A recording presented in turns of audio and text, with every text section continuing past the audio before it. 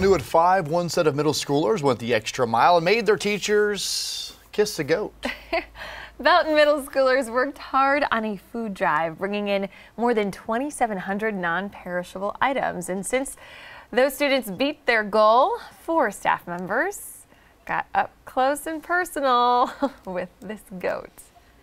Have to be socially distanced while at school, and it was really neat for them to be able to be unified in this, and there was a lot of excitement. The students, it was a competition within the classes to see who could bring in the most. It's a hard year. They're not able to go and do like they normally are, and this was something, it was going to be new and it was going to be exciting, and so it really motivated the students to bring something in, and I think that's what they looked forward to, is to see. First it started off with one person kissing the goat, and then it moved on to all 4 of the administration.